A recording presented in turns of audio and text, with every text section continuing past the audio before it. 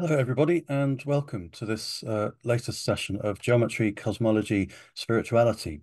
It's Sunday morning where I am here in the UK. I hope you're having a good day wherever you are. Now, today I'm going to go back to some of what I was talking about. About a month and a half ago, I was talking about Venus, but then the solstice came along and Labyrinth came up, so I diverted onto them for the last two sessions. So I'm going to return back to, well, a particular aspect of Venus, but also something that you find within a couple of other planets in our solar system as well. And that is instances of the numbers 5 and 8.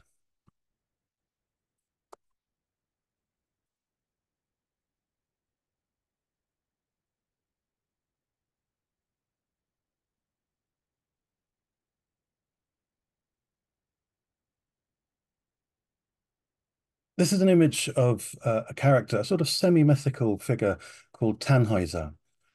He's a German Minnesänger. He is an actual real person who existed in the past, but he's been quite mythologized in his aftermath.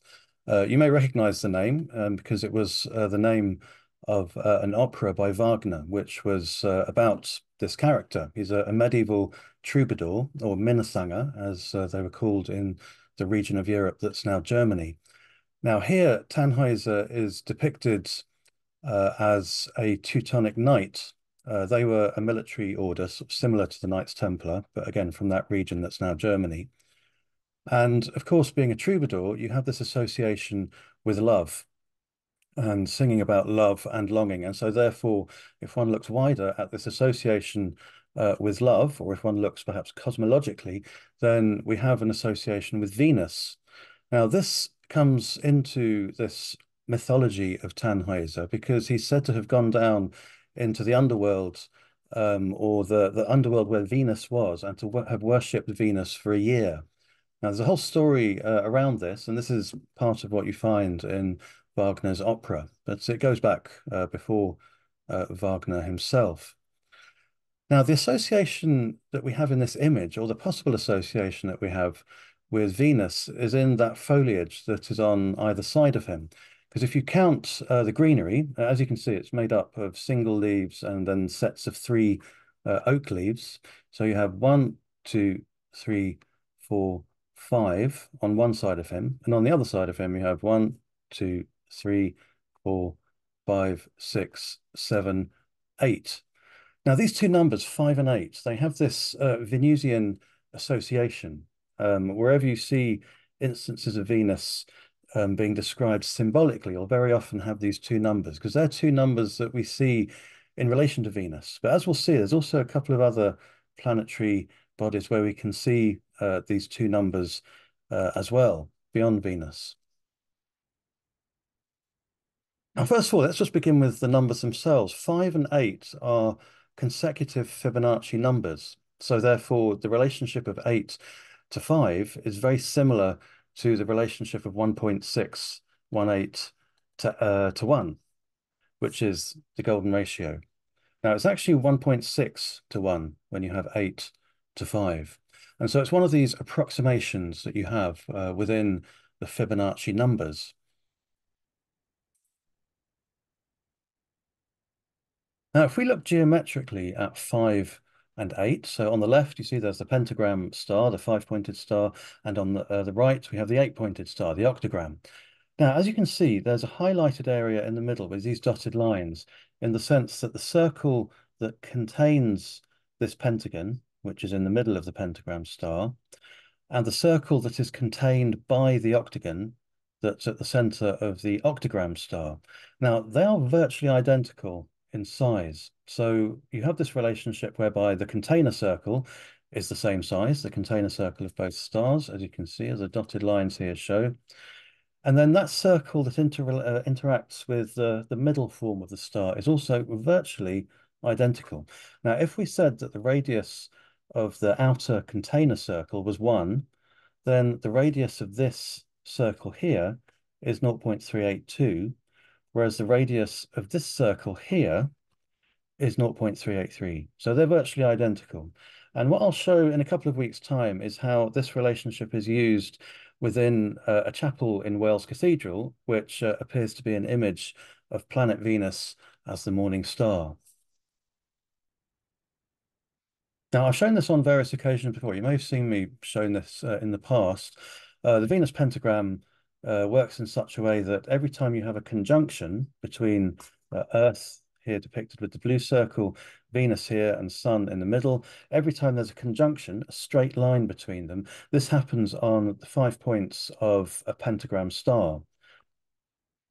So this is the next time they conjunct, and we can draw a line from where they conjuncted before down to here. And then the next time they conjunct 1.6 years later, and of course 1.6 is, well, I said 8 divided by 5. Now 1.6 years later, they conjunct here, and then another 1.6 years, and finally 1.6 years, and they're back pretty much, but not quite, where they started. And so, of course, 5 times 1.6 is 8, because it's an 8-year cycle. Now, the number 8 shows itself in a slightly different way with the Venus octagram relationship. Um, every time Earth returns to the starting point, which of course is 1 year, we look at where Venus is. So after 1 year, Earth is back at the starting point, but Venus has gone around once and a bit more and ended up here. So we draw a line to where she now is. Now, another year, 1 year later, Earth is back at the starting point, Venus is now here. And this keeps going. So every year, Venus will give us a new point to plot so that we can plot out the 8-pointed star. So this is how you have 5 and 8 with Venus. And this is because the orbital period of Earth in relation to Venus is very similar to 1.618 to 1. It's very close to 13 to 8, which is, again, another Fibonacci relationship. Now, back to this diagram that we looked at a few minutes ago. Another way of looking at this diagram, or at these circles that we have, the circle, the small one in the middle in relation to the larger one that contains the star, this is something that you see also with the planet Mercury, but fascinatingly, you see it in two different ways at the same time. So in one sense, we could be looking at the actual size of the planet. So if this is the size of Mercury, this is the size of Earth. But on top of that, if we were looking down at the solar system, say from above, if we say that the sun is here in the middle, then the regularized sort of mean orbit of Mercury would be this circle here, and the mean orbit of Earth would be this circle here. So both in terms of the orbital proximity, but also the size, you have this relationship. And of course, because 5 and 8 are so similar, it's actually more similar to what you get in the 8-pointed star, this relationship of Mercury to Earth. But of course, because they're so similar, you can sort of say it in a sense that they're both there. Now, finally, the other planetary example of 5 and 8 is Jupiter. You have these polar cyclones in the sense of there being some at the North Pole, some at the South Pole. Now, as you can see with the image on the left with the North Pole, there are 8 of these cyclones around the pole itself, whereas at the South Pole, there's 5. So again, 5 and 8, it's just such a common relationship that you find in many different contexts. And if we come back down to Earth again, you see, of course, Fibonacci numbers in what's known as the phyllotaxis, or the leaf counting in the spirals that you get in flowers such as this one. Now you can see 5 and 8 if you begin from here. I'll count, well, you see how there are spirals going, there are some coming out in this direction, and then shallower ones coming out in that direction. So I'll come in from this one, 1, 2, 3, 4, 5, 6, 7, 8, and then I'll begin from this one and count outwards, 1, 2, 3, 4, 5.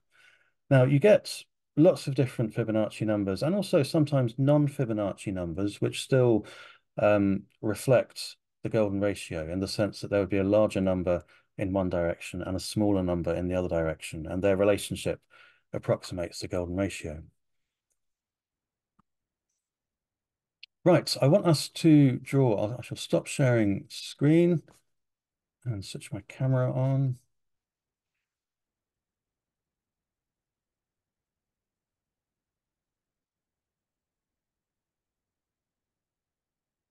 Um,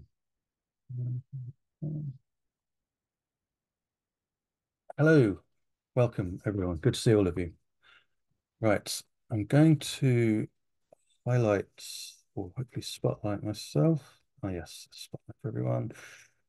Okay, it's nice to actually be doing one at a really reasonable time of day. I do have two rather crazy ones coming up. I'm only doing another six, and two of them, I think one's going to be about 3 in the morning and one about 4 in the morning. So feel free to watch them online if you want to. But of course, you're welcome to join me, especially if you're in a time zone that suits those times better. Right, I shall switch my drawing camera on.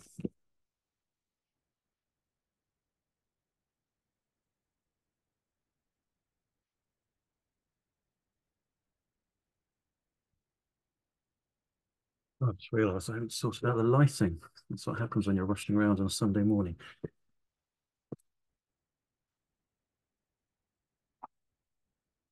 Right, okay. So as you can see, I've got a piece, just a piece of A4 is fine.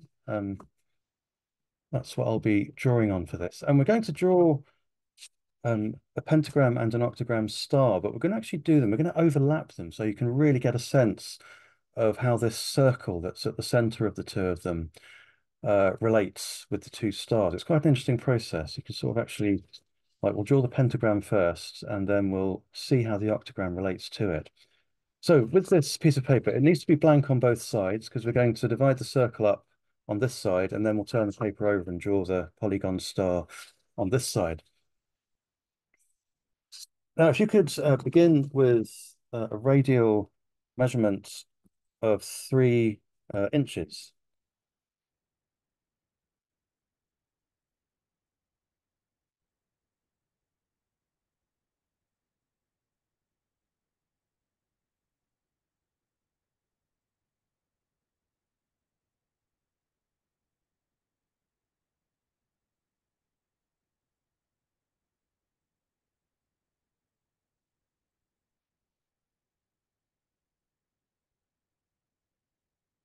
Right, I'm going to go into the middle of the page.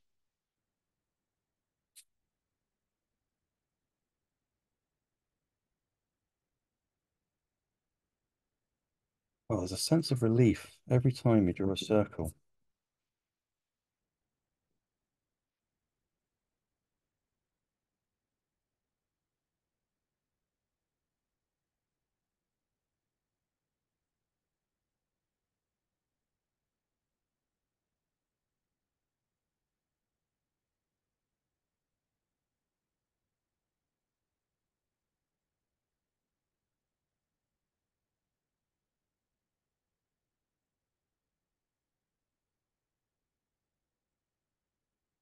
In goes the horizon line through the center of the circle.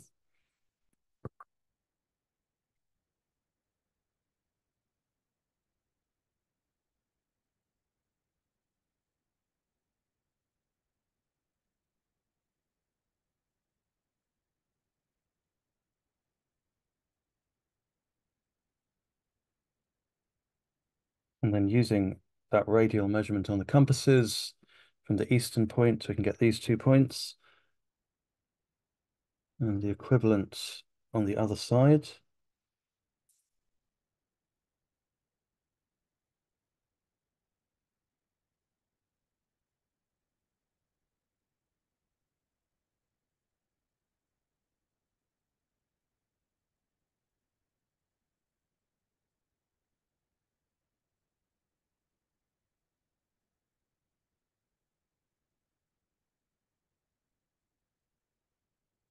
And then we'll use these 2 points to find the middle path that runs between them. So from this point, making a mark like so, and from this point, one that crosses it.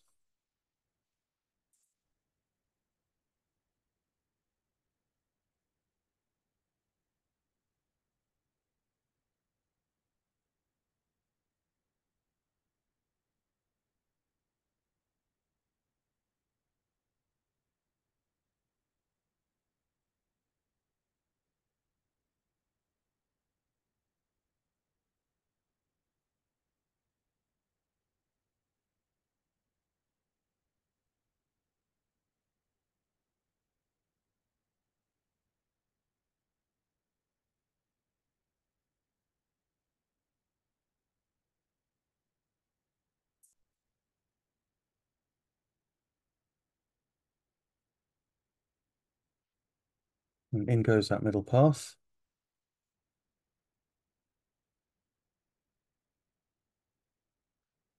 Now, for those of you who are in the habit of drawing geometry, this will no doubt will be very familiar stuff. Right, as you can see, I'm now using those two intersections, which I made just a few minutes ago, to draw in another vertical line and another one on this side. And this is to give us these 2 points here, which, if we're drawing accurately, are at the midpoint between center and circumference.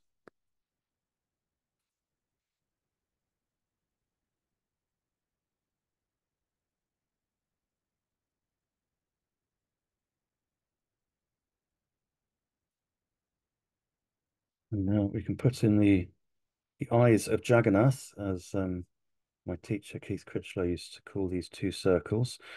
We're going to put in circles from here and here, which touch the center and circumference, and it gives an image of Jagannath, which is one of the names of Krishna.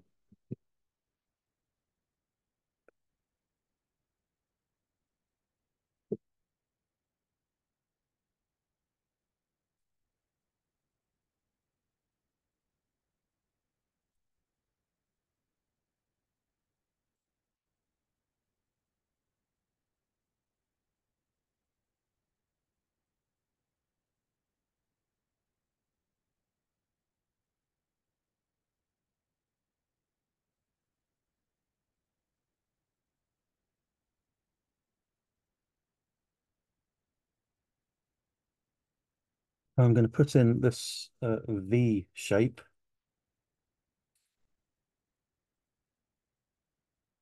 like so.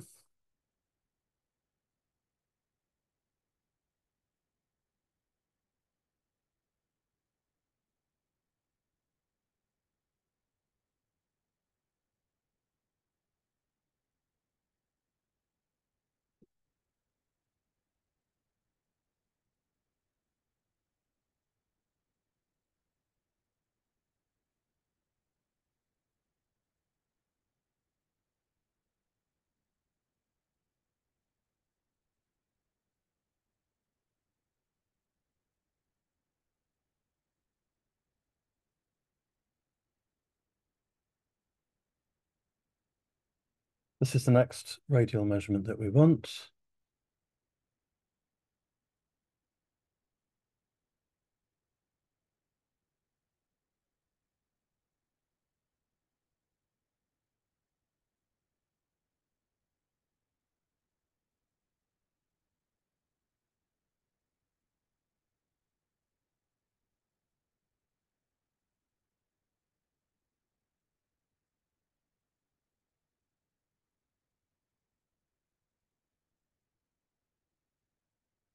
And then we need to extend the compasses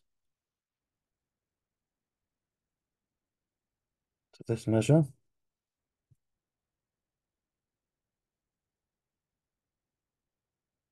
Should hopefully find it's the same on the other side.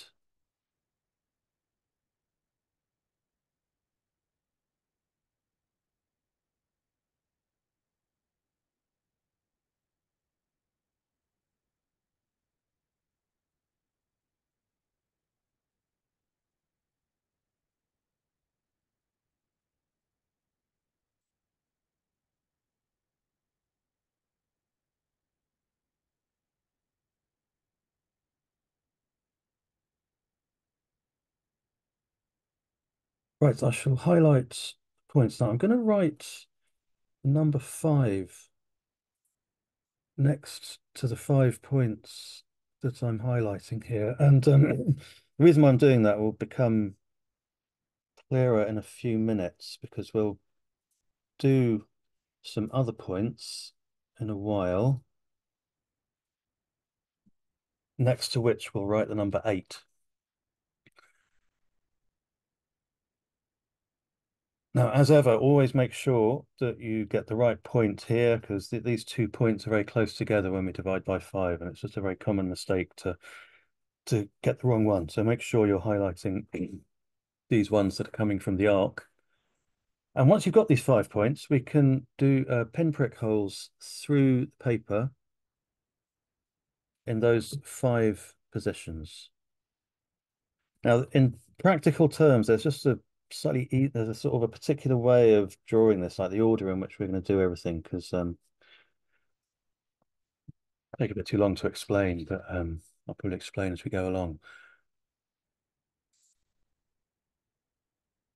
So hopefully you can turn your paper over once you've put those pinprick holes in, and you should see 5 little pinprick holes. You may see a few others, so like where we've also placed the compasses in other places. So make sure that you're identifying the correct pinprick holes. So they'll quite possibly, you'll have one in the middle at the bottom, which is this point here. Now we don't want to be using that one. So just make sure it's these 5 that you're getting into your focus now. Now we are also going to need the hole in the middle. We won't need that right now, but I suppose we might as well just do that while we're here. And we are eventually going to be using that. Right, now you don't need to do what I'm about to do here. I'm just doing this so that you can sort of identify where the 5 pinprick holes are on my work, so you can see how I'm interacting with them. So obviously pentagonal arrangement, and I'm going to miss 1 point each time. So if we imagine that we're going, from one to the next, one to the next, I'm going to miss one because we're going to draw the pentagram.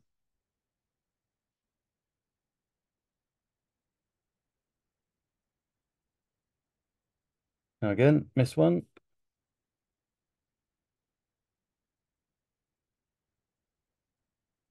And again, miss one. And we start to get the lines crossing. Miss one and go to here. And this is that movement of Venus, as we see from, well, a geocentric or heliocentric view. It works both ways.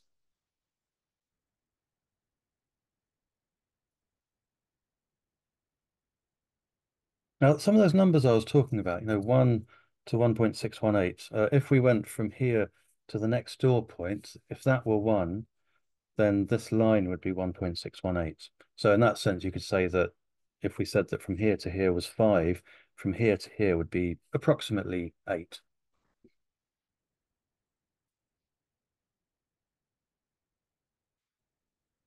Right, let's now go into that hole in the middle. I think at this point we shall put in the circle in the middle. We'll put the outer circle in a bit later on. Oh, a fly has come to join me. I've had to shut my cat in another room because she'll just end up jumping up in the middle of the diagram. She knows where the action is, you see.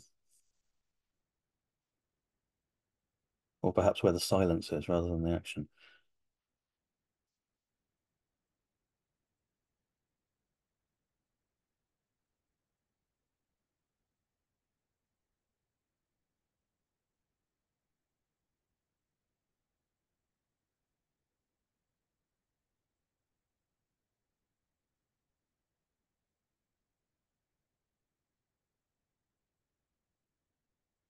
So this is our Mercury circle, you could say. The Earth circle, like I say, I'm going to put that in a while. I want us to get our 8 points for the 8-pointed star first before we put the circle in. Right, so if you've got this far, we now need to turn back, and what we're going to do is bring in the eightfold division. We already have 1, 2, 3, 4, so we just need to find the midpoints here. It's really quite straightforward. We just need to put the points of the compasses back in and re-establish the radial measurement. Now, whenever I do this, I always use the circle that you've drawn. Don't go back to your ruler.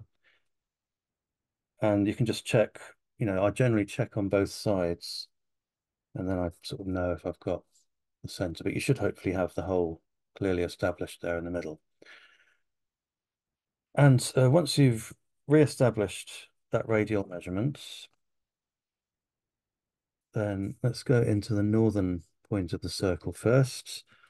And I'm going to do marks on either side. So these marks are horizontally level with that point where the point of my compass is within the paper.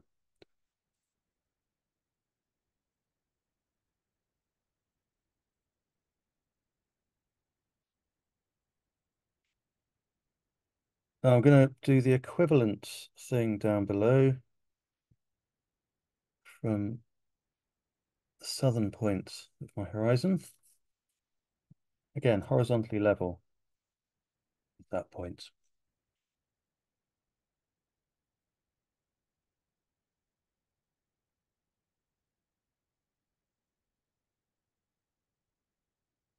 Now I'm going to use east and west for the next thing, and I'm going to, again, the same radial measurements and crossing over these lines that we've just put in, one above and one below.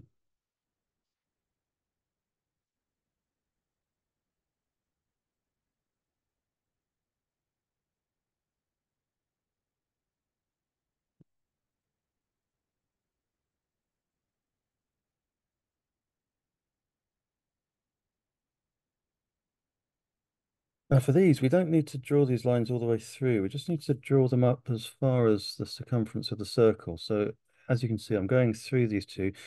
Hopefully you're going through the center of the diagram as well. All you need is to go that far. That's enough because we're just wanting to find the particular point on the actual circumference of the circle. So we'll do the equivalent thing this way too.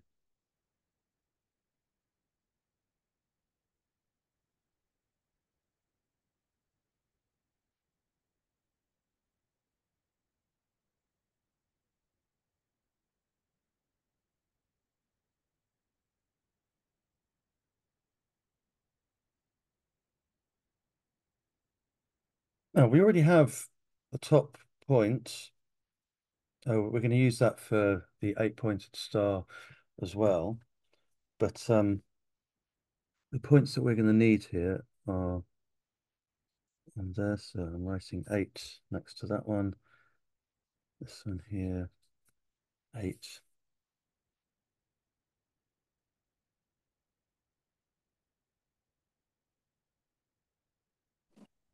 Sorry, Tom, I think I've used the wrong radial measurement. Could you just clarify which one it was again, please? I've ended up with crosses in the wrong place.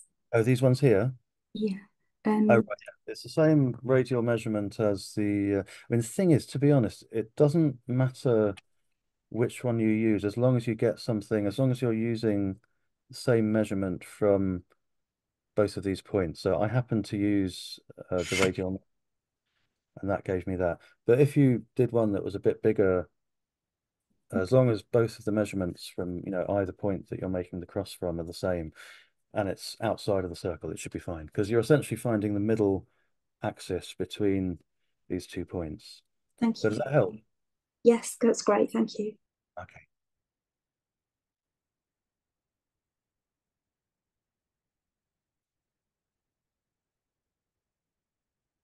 Right, so as you can see, I've drawn the number 8 next to um, 8 of the points. Obviously, this one here is used for the 5 and the 8. Now, the reason why we're doing this now is because if we were to have drawn the circle in on this side, then you might not see your pinprick holes. So we'll put them in now. So you already have this one. Don't worry about that one. But put in all of these points that have the number 8 next to them.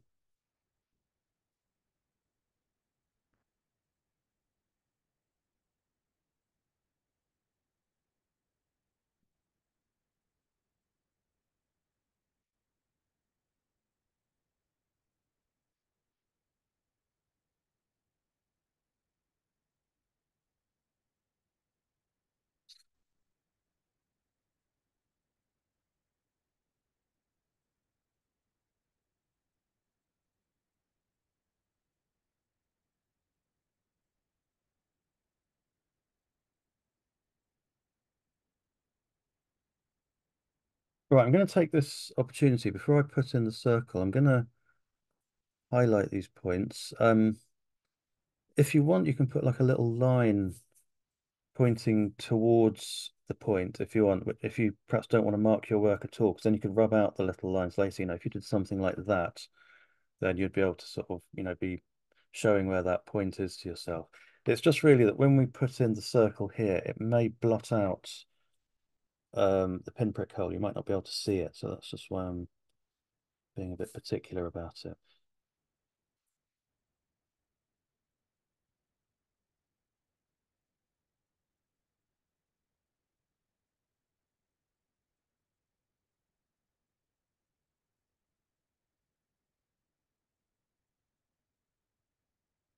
So the point at the top is one of the eights. One, two, three, four, five, six, seven, eight. Okay, let's put in the outer circle. We'll put in the Earth circle, which of course should be the radius that you have on your compasses if when you did these crosses here, you were using the radial measurement of circle. But this is what you want. You want the radial measurement of the main circle on the other side.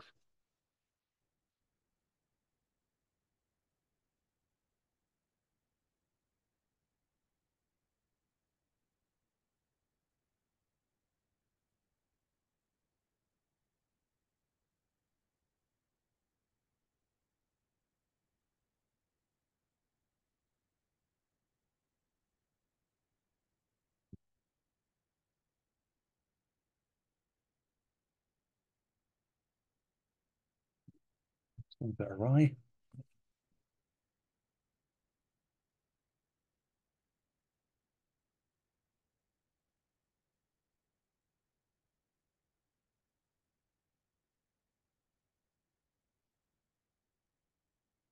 Right, you might want to use another um, color for this. I'm going to use red. Um, or you could just do perhaps a stronger pencil line, just something to perhaps distinguish the eight-pointed star that we're about to draw from the five-pointed star that you already have. Now, the thing that I want you to watch as you draw this, I mean, if you're used to drawing an octagram, a stellated octagram star, then I won't really need to tell you how to do it. I mean, what you do is, if this is your beginning point, you just count one, two, three, and you go to the third. And then from here, it would be one, two, three, go to the third, one, two, three, go to the third, and so on. Now, obviously, I'll draw it so you can copy me as I go along if you want. But the thing to watch out for is see how these lines that you draw in this octagram star interact with this circle that we have here. And then you can really get a sense of what this relationship is between 5 and 8 in geometric terms. So I'm going to begin from here and count one, two, three, and draw down to here.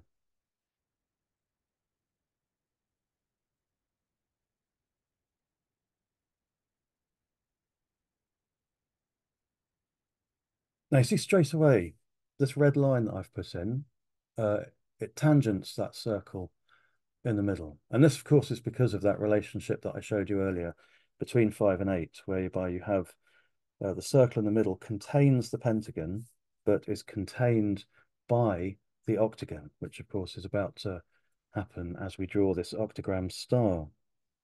So now from here, one, two, three.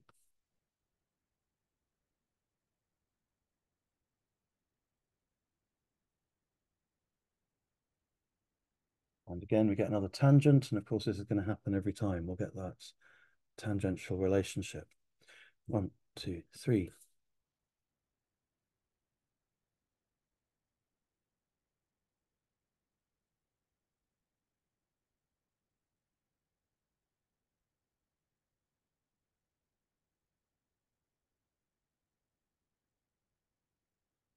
One, two, three. Obviously, as you can see, I'm only counting the points that aren't in the pentagram, except for that one at the top there, which is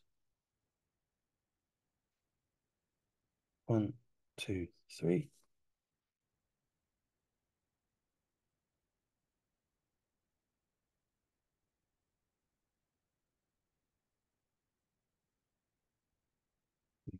Three.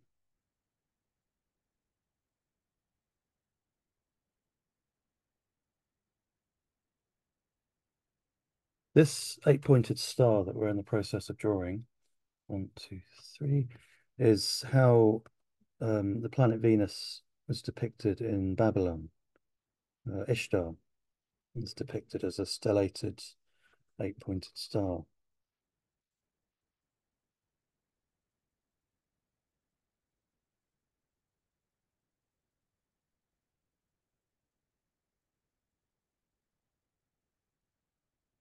And then finally back up, one, two, three, back up to the top. And again, tangenting the circle as we have done on every occasion.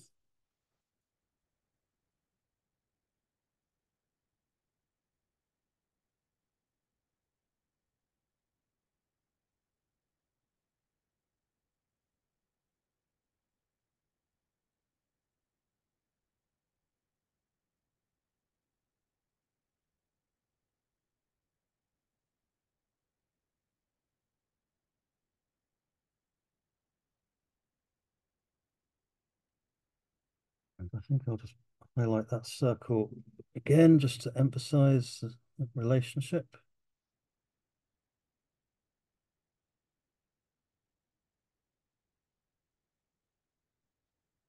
And so there we have that circle, which is contained by the octagon, but contains the pentagon. Now, like I say, this relationship is used in the design of the cathedral here in Wales in a chapel that appears to symbolize the planet Venus as the morning star. And I think we can draw that relationship in the session in a couple of weeks' time, which is also on a Sunday. Thank goodness. Sunday around about midday, I think. It's about that sort of time.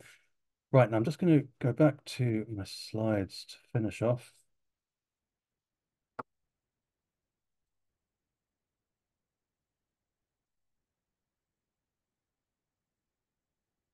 Now, this is a course that I shall be running here in the city of Wales for Michaelmas about the symbolism of the pentagram and spiritual protection. We'll do a bit of wood parquetry, which is another thing that I do. If you're just used to me as a geometry teacher, you may not be aware that I also teach wood parquetry, woodwork. And we'll do an image of Sir Gawaine's shield, which is a pentagram on a red shield. We'll also produce a labyrinth, and there'll also be an event where we walk up to St Michael's Wood, which is a little bit of woodland owned by Rupert Sheldrake. He had an event there last year, and he's going to do another one this year. So that'll be going on in late September. And there's another course. I'm going to actually do one of my own online courses finally. I've been sort of meaning to do this for ages. And this will be in October. So you can see the dates there. So it'll be the final one of these sessions will be October the 2nd. And then 2 days later on the Friday, October the 4th, I'll begin this course. Now I'm just about to have a website set up. So this red writing here is denoting where I'm going to finally put the link that you can click on to pay for the course. But the website will be ready in a couple of weeks. So do feel free to join me on that one. Obviously, because it's online, you don't need to be down here in Somerset. You can come in from wherever you want to. So do feel free to join me for that. Now, the next session is, yes, at midday, of course, midday on Sunday in 2 weeks' time for the new moon. So please do join me for that as well. And I think that might be, yes, that'll be the last time I do something at a really reasonable time, except for the final session. The final session will also be a reasonable time too.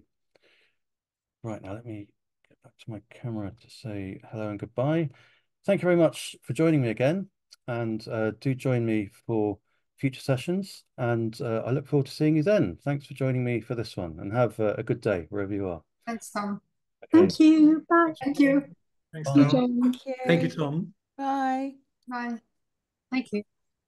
Thanks.